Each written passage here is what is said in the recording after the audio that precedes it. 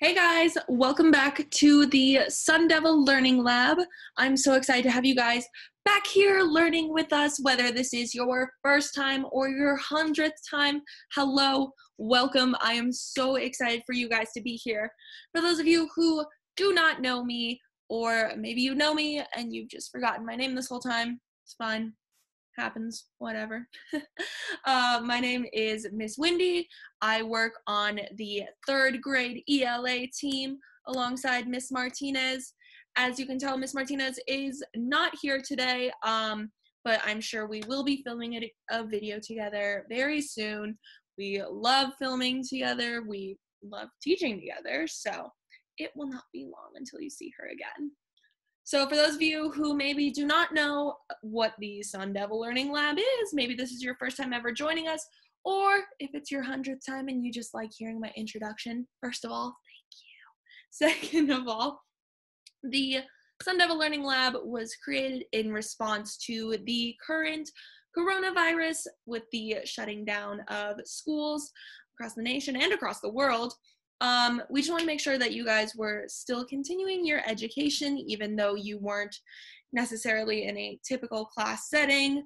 We made these videos basically just to supplement what your original teacher is telling you, and we just wanted to continue your education safely from home. Whether you are one of my students who was in my class, hello guys, I miss you so much. Or if you're a new student joining us remotely, welcome. I am so excited to have you guys here with me today, and I am excited to teach you guys our lesson for the day. So with that being said, let's get started on the lesson today. As you guys can tell from the PowerPoint, our lesson is on illustrations that create a mood in the story. So, it doesn't want to work. There we go. So our goal for the day, or our I can statement is, well, it's not an I can statement today, I guess. Our objective is I will, or I can, use illustrations and text to determine the mood of a story.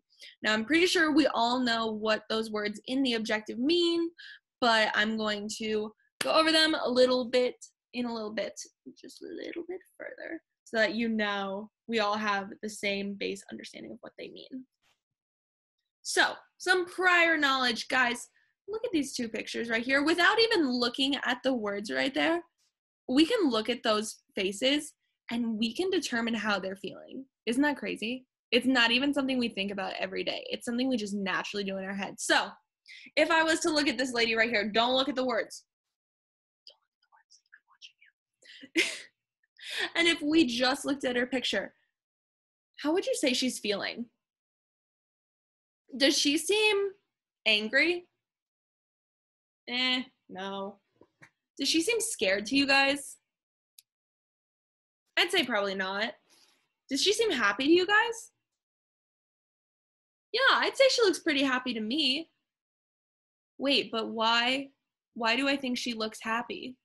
Can anyone tell me that? I know that she's happy, but why do I know that she's happy? Oh, if we look in the picture, we can see that she's smiling. Is that so? Wait, let me look at the, that's a great idea. That's how you can tell that someone's happy, because they're smiling. Oh my gosh. Great job, guys. You were able to just infer how she was feeling based on that photo. How about let's look over at this little guy right here. How do you think he's feeling? Does he look happy? Let's look at those two pictures together. Are they both happy? No. I'd say she's definitely happy, but I don't know about our poor friend over here. What about scared? Does he look scared? Potentially. He might be a little scared. When you see someone that looks like that, how are they usually feeling? Oh, I hear some of you guys are saying sad. Okay, why are you saying that he seems sad? Oh, yeah. Yeah, if you look at him in the picture, he's crying over here. So we can infer, even though we aren't talking to these people, we don't know these people at all, we can infer how they are feeling just by looking at these pictures. So how would we complete that sentence down there? I think this boy is feeling sad. Okay. I think this boy is feeling sad because he is crying. Okay. Let's see how that compares with our other sentence with the lady over here. I think this girl is feeling happy because she is smiling. I think this boy is feeling sad because he is crying. Those sound pretty good to me. And we are able to infer how they were feeling. All right, so let's move on to some definitions of what we're talking about today. All right, so just like those photos of real life people, an illustration is a picture. Can you believe it? An illustration is a picture. It may not be a photo of someone taken in real life, but just like our little smiley faces down here, it's a picture. And remember, guys, good readers pay attention to both pictures and words when they read. So let's go over this. Let's quick review. What's an illustration? Okay, it's a picture. All right, and good readers, what do good readers do about illustrations? Do we just push them off to the side and say, I don't need no illustrations? Did we say that? No. It says right here, good readers pay attention to both pictures and words when they read. Good job, guys. They're in the book for a reason. The illustrations bring the words to life. They're an important part of the book, I promise you. They may just look pretty, but they're an important part of the book as well. Okay, so, as we said, an illustration is a picture. Illustrations can actually show how characters feel. So let's look at this photo right down here. We have a man chilling out in a hammock. So look at that picture. How do we think that man is feeling? Just based on the picture. Would you say that he looks scared? Does he look like he's in a haunted house or anything like that? No, I wouldn't say he looks that scared. Does he look excited? No. What other words on this list can we knock out? Does he look happy or sad? Not really. If we look at his face right here, he's not smiling or crying, so that's a pretty good sign. What about this one right here? Does he look tired to you? What do we usually do when we're tired? Oh, we usually try and go to sleep. Okay, well, let's look at our guy in the picture. Oh, would you look at that, guys? He's sleeping. So based off that, I would say this guy is tired. And just like with this, let's phrase it like these sentences were down here. So I think this man is feeling tired because, why do you think he's tired? Oh, because he's sleeping in a hammock. Okay, yeah, that makes sense why he's feeling tired. Good job, guys. Nice little practice right there. Let's real quick review what the definition said right here. What can illustration, or review what the concept is down here. Illustrations can show what?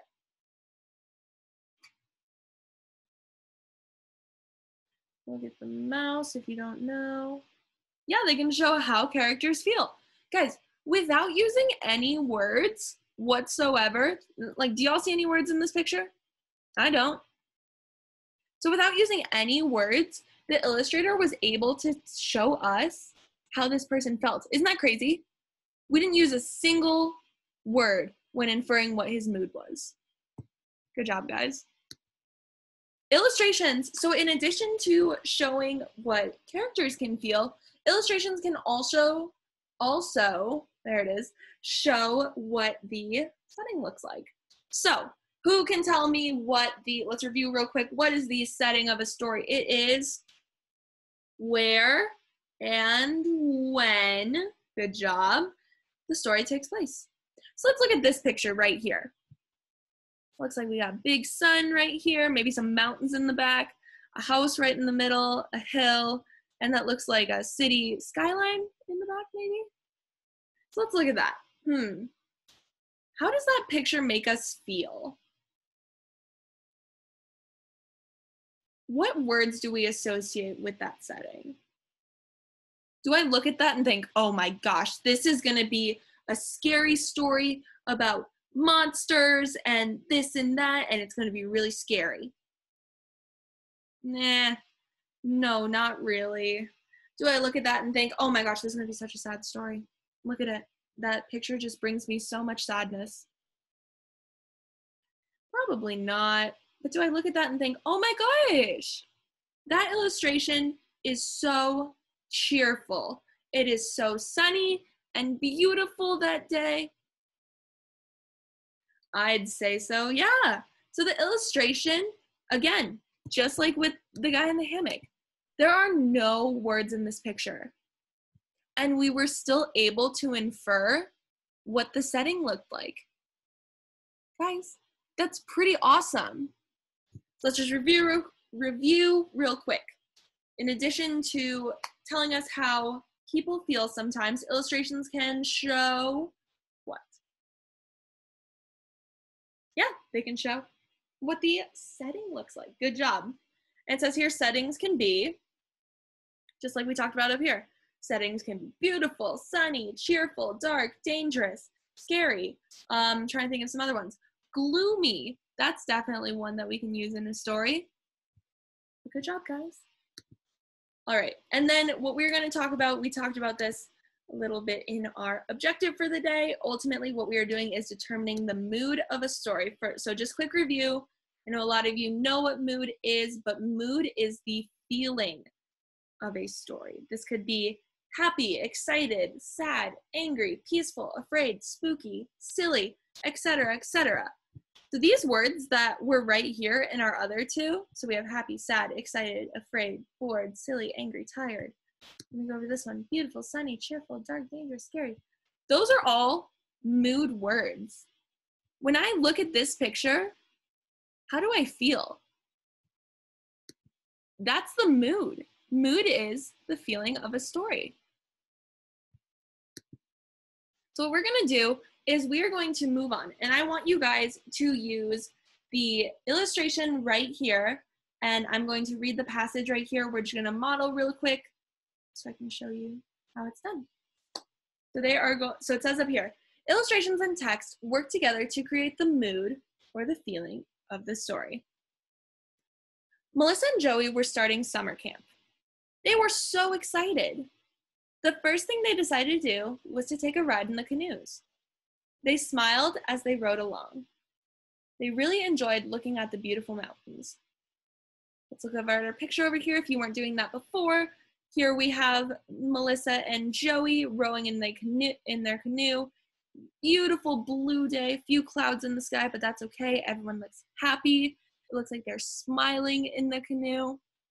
Hint, hint. All right, so let's go down to our chart right here. So we have it broken up into characters and settings, and we're going to be determining what the picture says as well as the words. So as you guys can see here, the characters, how are they in the picture? Yeah, they're smiling. And let's go back. How are the characters in the word? In the passage. There we go. Melissa and Joey were starting summer camp. They were so excited. So we're going to put right here. They were so excited. Right, so that's what we know about our characters. From the picture, we can tell that they are smiling. And from the words, we can tell that they're excited. So let's move on to the setting. Let's look at the setting in the picture. Like I said earlier, we have some green grass, some flowers. It looks very peaceful. So we're going to put, there's green grass and flowers. And then let's read the passage again, looking specifically in terms of setting. During summer camp, they were so excited. The first thing they said was take a ride in the pool. They smiled as well. They really enjoyed looking at the beautiful mountains. So we know in the setting, based on those words, that there are beautiful mountains. Okay, so let's take all the information that we learned today about the characters and settings that we learned through the pictures and words. Let's think, what kind of mood does this story set? I agree, guys. I would say this sets a pretty happy tone. Not only can I look in the picture and find evidence of that by them smiling, but I can also use the words to help me because they say words like, they were so excited. They smiled as they rode along. They really enjoyed looking at the beautiful mountains. So we know that the mood is happy. Good job, guys. All right, let's move on to the next slide. So this one is, we're going to do the same thing. We're going to look at characters and settings in terms of the pictures and the words. So let's look at this picture over here. It looks like we have a man snorkeling in the ocean next to some suspicious fin. Is it a shark? Is it a dolphin? I don't know. Let's see. So I'm going to read the passage now. Sam was snorkeling in Hawaii when suddenly he felt something move past him. He peeked over the edge of the water. Suddenly, he saw a shark fin pass right by him. All right, so let's look in the picture. So let's start with the characters. So looking at the picture, how does he look in the picture? Yeah, he looks pretty scared. I know you can barely see him, but you can see his eyes are kind of bugging a little bit. He's kind of thinking, what is that right next to me? Good job. How about in words? How do the words describe the character? Yeah, it says he's pretty nervous because he felt something move past him. When you feel something suspicious move past you, do you sometimes get a little nervous? I know I do. Okay, so then let's move on to the setting. So let's look at the setting from the picture. What do we see, guys? Yeah, we see that there's a shark fin right here in the ocean. So scary. What about in the words? Let's read the words, specifically looking for the setting. Okay, snorkeling in Hawaii, we know that much. He felt something move past him.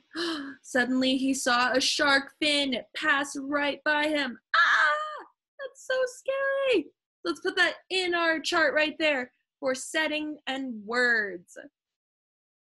Now, guys, just as we did in the previous one, we're going to take everything we collected in these boxes, and we're going to think, what mood does this portray? We have the boy looked worried.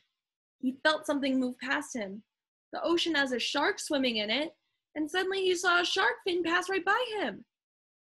When you guys are in the ocean and you see a shark, if y'all have ever been in the ocean, do you feel happy when you see that shark?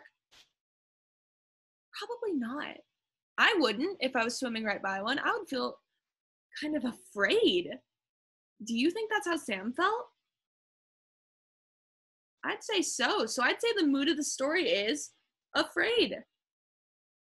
All right, guys, so now what I'm going to have you do is I'm going to have you do this on your own.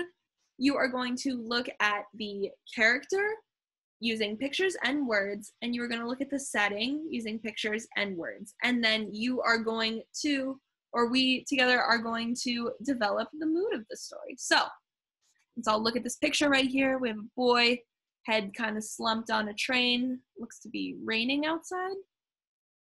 Let's look at that for a little bit. Start thinking, gathering ideas in our heads. And I'm going to read the passage. Jason was home on a winter day. It was raining, and there were raindrops on his window. He couldn't go outside. There was nothing to do. All right, guys. So what do we notice about the character in the picture? Yeah, his head's kind of slumped. He's looking out the window. He doesn't look like there's a whole lot going on. But what do we know about our character from the words? We see that he was home on a winter day. He couldn't go outside, and he couldn't find anything to do. So we know that our character looks pretty bored. He appears to be pretty bored from the picture, and the words confirm that he had nothing to do. So how about our setting? What do we see from the picture? How does the setting look? Yeah, it looks kind of gloomy. There's a lot of rain. Kind of get like a cold feeling, like I physically feel cold looking at that. How about the words? How do the words explain the setting? Oh, it says right here. It was raining and there were raindrops on his window. That's a pretty good explanation of the setting. I can picture myself in Jason's shoes right there watching a rainy day.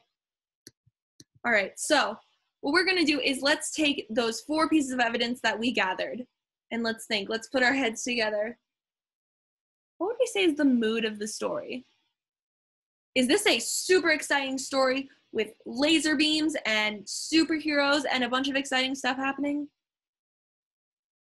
No, I'd say probably not. I honestly get kind of I get a bored vibe from this. Jason's just sitting there and he's just bored out of his mind because he's got nothing to do. What do you guys think? Do you guys think bored might be the mood of the story? Let's check and see if we're right. So we did get that it was a bored mood. Good job, guys. So like I said, looking for characters, looking in the picture, he looks bored. He appears physically to be bored. We know from the words that he couldn't go outside. We know the setting from the picture that it's raining and wet outside. And from the words we knew that there were raindrops on his window. So what we're gonna do, we're combining all those together and we find out what our mood is, and our mood is that Jason is bored. Good job, guys. Okay, so this one is a you do. So this one is all you. So let's look at our picture right here. First, we're going to describe the character, or you guys are going to describe the characters, describe the setting, and then describe the mood of the story. Let's look at our picture. Looks to be a little kid. He might be watching the moon. I see something flying across the moon. I'll leave it at that while I read the passage. It is the night before Christmas and it is snowing. Matt is filled with anticipation. He can't wait until tomorrow. Matt sets out cookies for Santa. He looks out the window and suddenly he sees an amazing sight. Bum, bum, bum. I wonder what it could be. So if you guys want to pause the video right here so you can break down the character using pictures and words and break down the setting using pictures and words, that will help you ultimately come to the mood of the story. So feel free to pause the video right now. All right, for my friends that are back after we have paused the video and filled out our work, I filled this out as well, so I just want to compare my answers with mine. Again, they don't have to be word for word exactly the same, but the same general concept is okay. So I put, looking in the picture, just looking at the picture, I can tell that Matt is watching Santa Claus. And then we look at the words, it says right here, Matt is filled with anticipation. And if you guys don't know what that means, it's basically excitement. He's super excited about something, but we don't know what yet in the story. So that's what we know about the character. And then let's go on to the setting. So let's look at that picture right there. What can I tell about the setting? I said it's snowing and it's nighttime because the moon is out. And then let's look at what the words say. So our setting is, it is the night before Christmas and it is snowing. Pretty easy, right off the bat. The first sentence explains our setting. So what I'm gonna do, take those 4 pieces, mumble them together. What mood do I get? Imagine that you're in Matt's shoes. How do you feel about everything? Yeah, I would say I feel super excited. Think about it, guys. If you're in Matt's shoes and you look up and you see the man you've been waiting for, you see Santa Claus, I would be so excited about that. So that is our mood for the story. So our closure, we are almost done with our lesson. You guys are crushing it. Great job. We just have a short little agree or disagree that you guys are going to talk over with someone wherever you are, and we'll see if we agree or disagree. So Alex thinks that the mood of this illustration and story is angry. Do you agree or disagree with Alex? Let's look at the picture. We have a guy here kind of hunched up in a ball. He looks maybe like defensive. He might be a little hurt. Let's see what the passage says. Jeremy wishes he could play on the football team. The tryouts were yesterday. However, he accidentally forgot about the tryouts. He felt so bad about it. He felt like he was going to cry.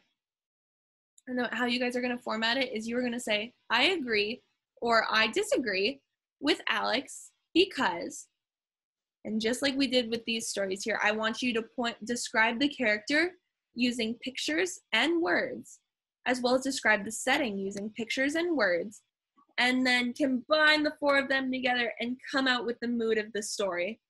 So I'm gonna leave this here if you guys want to pause the video to read the story again and see the character. And that is the conclusion of our lesson. I hope you guys have an amazing rest of your day. You guys did a great job today. Stay safe, stay healthy, stay creative, and I will see you guys on the next lesson. Bye, guys.